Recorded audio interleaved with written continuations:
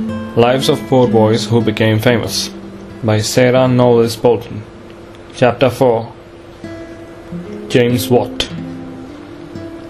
The history of inventors is generally the same old struggle with poverty. Sir Richard Arkwright, the youngest of 13 children with no education, a barber, shaving in a cellar for a penny to each customer, dies worth $2.5 million after being knighted by the king for his inventions in spinning. Elias Howe, Jr., in want and sorrow, lives on beans in a London attic and dies at 45, having received over $2 million from his sewing machines in 13 years. Success comes only through hard work and determined perseverance.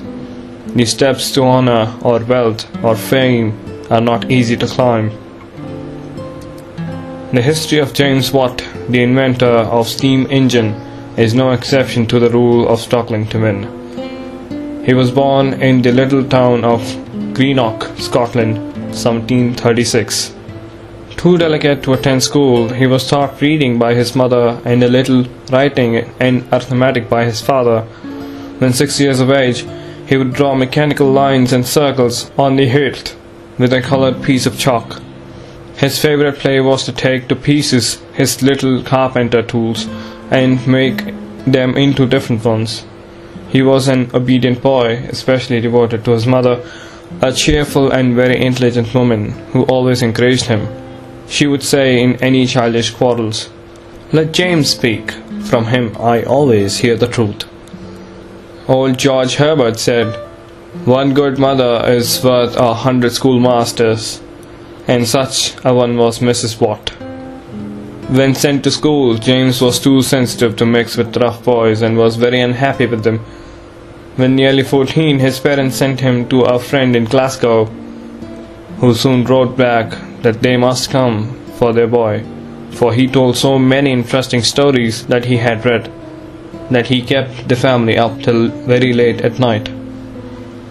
His aunt wrote that he would sit for an hour taking off the lid of the tea kettle and putting it on, holding now a cup and now a silver spoon over the steam, watching how it rises from the spout, and catching and condensing the drops of hot water it falls into. Before he was 15, he had read a natural philosophy twice, though, as well as every other book he could lay his hands on. He had made an electrical machine and startled his young friends by some sudden shocks. He had a bench for his special use and a forge where he made small cranes, pulleys, pumps, and repaired instruments used on ships. He was fond of astronomy and would lie on his back on the ground for hours looking at the stars. Frail though he was in health, yet he must prepare himself to earn a living. When he was 18, with many tender words from his mother, her only boy started for Glasgow to learn the trade of making mathematical instruments.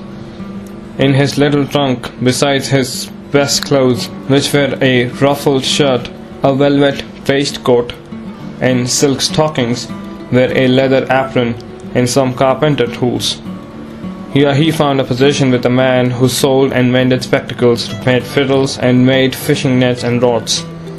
Finding that he could learn very little in his shop, an old sea captain, a friend of the family, took him to London. Here, day after day, he walked the streets asking for a situation, but nobody wanted him. Finally, he offered to work for a watchmaker without pay, till he found a place to learn his trade. This he at last obtained with a Mr. Morgan, to whom he agreed to give $100 for the year's teaching. As his father was poorly able to help him, the conscientious boy lived on $2 a week, earning most of this pittance by rising early and doing odd jobs before his employer opened his shop in the morning. He labored every evening until 9 o'clock except Saturday, and was soon broken in health by hunger and overwork. His mother's heart ached for him, but, like other poor boys, he must make his way alone. At the end of the year, he went to Glasgow to open a shop for himself, but other mechanics were jealous of a newcomer and would not permit him to rent a place. A professor at Glasgow University knew the deserving young man and offered him a room in the college, which he gladly accepted. He and the lad who assisted him could earn only $10 a week, and there was little sale for the instruments after they were made, so, following the example of his first master, he began to make and mend flutes, fiddles and guitars, though he did not know one note from another. One of his customers wanted an organ built, and at once Watt set to work to learn the theory of music. When the organ was finished, a remarkable one for those times, the young machinist had added to it several inventions of his own.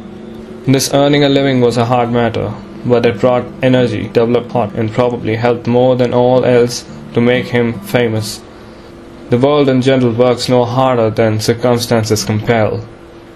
Poverty is no barrier to falling in love, and, poor though he was, he now married Margaret Miller, his cousin, whom he had long tenderly loved.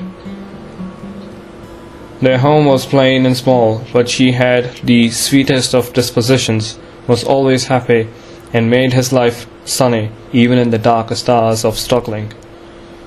Meantime, he had made several intellectual friends in the college, one of whom talked much to him about a steam carriage. Steam was not by any means unknown. Hero, a Greek physician who lived at Alexandria a century before the Christian era, tells how the ancients used it. Some crude engines were made in Watt's time, the best being that of Thomas Newcomen, called an atmospheric engine, and used in raising water from coal mines. It could do comparatively little, however, and many of the mines were now useless because the water nearly drowned the miners. Watt first experimented with common valves for steam reservoirs and canes hollowed out for steam pipes. For months he went on working night and day, trying new plans, testing the powers of steam, boring a brass syringe a foot long for his cylinder, till finally the essential principle of the steam engine were born in his mind. He wrote to a friend, "My whole thoughts are bent on this machine. I can think of nothing else." He hired an old cellar and for 2 months worked on his model. His tools were poor, his foreman died, and the engine, when completed, leaked in all parts. His old business of mending instruments had fallen off. He was badly in debt and had no money to push forward the invention. He believed that he had found the right principle, but he could not let his family starve. Sick at heart and worn in body, he wrote, "Of all things in life, there is nothing more foolish than inventing." Poor Watt. His great need was money. Money to buy food, money to buy tools, money to give him leisure for thought. Finally, a friend induced Dr. Roebuck, an iron dealer, to become Watt's partner, pay his debts of $5,000, take out a patent, and perfect the engine. Watt went to London for his patent, but so long was he delayed by indifferent officials that he wrote home to his young wife quite discouraged. With a brave heart in their pinching poverty, Margaret wrote back, "I beg that you will not make yourself uneasy, though things should not succeed to your wish. If the engine will not do, something else will. Never despair." On his return home, for 6 months he worked in setting up his engine. The cylinder, having been badly cast, was almost worthless. The piston, though wrapped in cork, oil tracks, and old hat, let the air in and the steam out, and the model proved a failure. "Today," he said, "I enter the 35th year of my life, and I think I have hardly yet done 35 pence worth of good in the world, but I cannot help it. The path to success was not easy." Dr. Roebuck was getting badly in debt, and could not aid him as he had promised. so Watt went sadly back to surveying, a business he had taken up to keep the wolf from the door. In feeble health, out in the worst weather, his clothes often wet though, life seemed almost unbearable. When absent on one of these surveying excursions, word was brought that Margaret, his beloved wife, was dead. He was completely unnerved. Who would care for his little children, or be to him what he had often called her, the comfort of his life? After this, he would often pause on the threshold of his humble home to summon courage to enter, since she was no longer there to welcome him. She had shared his poverty, but was never to share his fame and wealth. And now came a turning point in his life. Though the struggles were by no means over, at Birmingham lived Matthew Bolton, a rich manufacturer, 8 years older than Watt. He employed over 1,000 men in his hardware establishment, and in making clocks and reproducing rare vases. He was a friend of Benjamin Franklin, with whom he had corresponded about the steam engine, and he had also heard of Watt and his invention through Dr. Roebuck. He was urged to assist, but Watt waited 3 years longer for aid.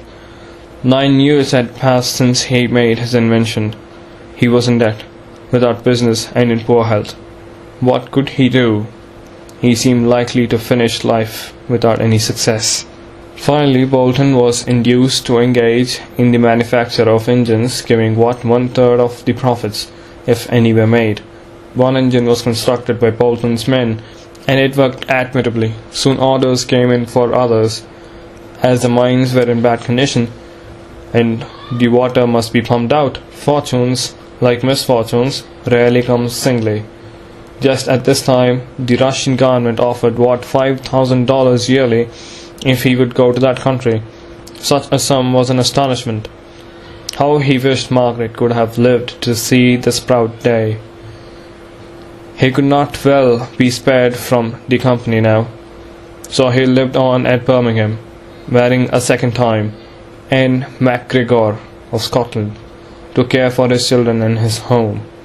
She was a very different woman from Margaret Miller, a neat housekeeper but seemingly lacking in the lovable qualities which make sunshine even in the plainest home. As soon as the Bolton and Watt engines were completed and success seemed assured, obstacles arose from another quarter. Engines had been put into several Cornwall mines which bore the singular names of L and Cakes, Wheat Fanny, Wheat Abraham, Cupboard, and Cook's Kitchen. As soon as the miners found that these engines worked well, they determined to destroy the patent by the cry that Bolton and Watt had a monopoly of the thing which the world needed. Petitions were circulated giving great uneasiness to both the partners. Several persons also stole the principle of the engine, either by bribing the enginemen or by getting them drunk, so that they would tell the secrets of their employers. And the patent was constantly infringed upon. Every hour was a warfare. Watt said, "The rascality of mankind is almost past belief." Meantime, Bolton, with his many branches of business and the low state of trade, had gotten deeply in debt and was pressed on every side for the tens of thousands which he owed. Watt was nearly insane with this trouble. He wrote to Bolton, "I cannot rest in my bed until these money matters have assumed some determinate form. I am plagued with the blues. I am quite eaten up with the mollygrubs." Soon after this, Watt invented the letter copying press, which at first was greatly opposed, because it was thought that forged names and letters would result. After a time, however, there was great demand for it. Watt was urged by Bolton to invent a rotary engine, but this was finally done by their head workman, William Murdoch, the inventor of lighting by gas. He also made the first model of a locomotive, which frightened the village preacher nearly out of his senses as it came puffing down the street one evening. Though devoted to his employers, sometimes working all night for them, they counselled him to give up all thought about his locomotive, lest by developing it he might in time withdraw from their firm. Alas, for the selfishness of human nature! He was never made a partner, and though he thought out many inventions after his day's work was done, he remained faithful to their service till the end of his life. Mr. Buckle tells this good story of Murdoch. Having found that fish skins could be used instead of isinglass, he came to London to inform the brewers, and took board in a handsome house. Fancying himself in his laboratory, he went on his experiments. Imagine the horror of the landlady when she entered his room and found her elegant wallpaper covered with wet fish skins hung up to dry. The inventor took an immediate departure with his skins. When the rotary engine was finished, the partners sought to obtain a charter when, lo, the millers and the mealmen all opposed it, because, they said, if flour is ground by steam, the wind and watermills will stop, and men will be thrown out of work. Bolton and Watt viewed with contempt this new obstacle of ignorance. Carry out this agreement, said the former, and we must annihilate watermills themselves, and go back again to grinding of corn by hand labour. Presently a large mill was burnt by incendiaries with a loss of $50,000. Watt, about this time, invented his parallel motion, and the governor for regulating the speed of the engine. Large orders began to come in, even from America and the West Indies, but not till they had expended $200,000 were there any profits. Times were brightening for the hard-working inventor. He lost his despondency and did not long for death, as he had previously. After a time, he had built a lovely home at Heathfield, in the midst of 40 acres of trees, flowers, and tasteful walks. He gathered some of the greatest minds of the world: Dr. Priestley, who discovered oxygen; Sir William Herschel, Dr. Darwin, Josiah Wedgwood, and scores of others who talked of science and literature.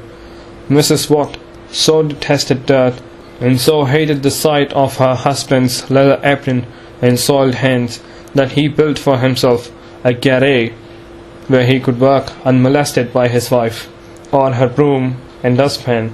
She never allowed even her 2 pug dogs to come across the hall without wiping their feet on the mat. She would seize and carry away her husband's snuff box wherever she found it, because she considered snuff as dirt. At night, when she retired from the dining room, if Mr. Watt did not follow at the time fixed by her, she sent a servant to remove the lights.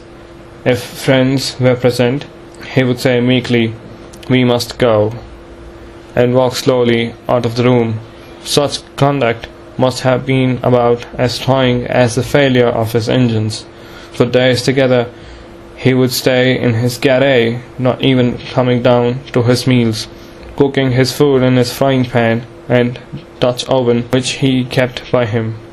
One cannot help wondering whether sometimes, as he worked up there alone, he did not think of Margaret, whose face would have brightened even that dingy room. A crushing sorrow now came to him. His only daughter, Jessie, died, and then his pet son, Gregory, the dearest friend of Humphrey Davy, a young man of brilliant scholarship and oratorical powers. Bolton died before his partner, loved and lamented by all, having followed the precept he once gave to Watt: "Keep your mind and your heart pleasant, if possible, for the way to go through life sweetly is not to regard rubs." Watt died peacefully August 19th, 1819, in his 83rd year, and was buried in beautiful Handsworth Church. Here stands Chantry's masterpiece, a sitting statue of the great inventor.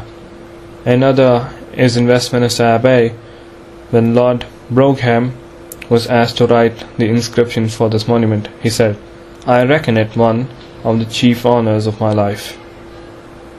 Sir James Mackintosh placed him at the head of all inventors in all ages and nations, and Wordsworth regarded him, considering both the magnitude and the universality of his genius, as perhaps the most extraordinary man that this country could have ever produced.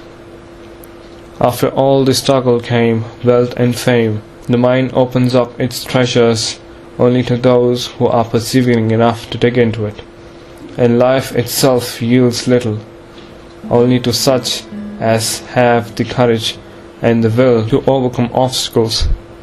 Heathfield had passed into other hands, but the quiet garret is just as James Watt left it at death. Here is a large sculpture machine, and many busts partly copied. Here is the handkerchief tied to the beam on which he rested his head. The beam itself is crumbling to dust. Little pots of chemicals on the shelves are hardened by age. A bunch of withered grapes is on a dish, and the ashes are in the grate as when he sat before it. Close by is the hair trunk of his beloved Gregory, full of his schoolbooks, his letters, and his childish toys. This the noble old man kept beside him to the last. End of chapter 4.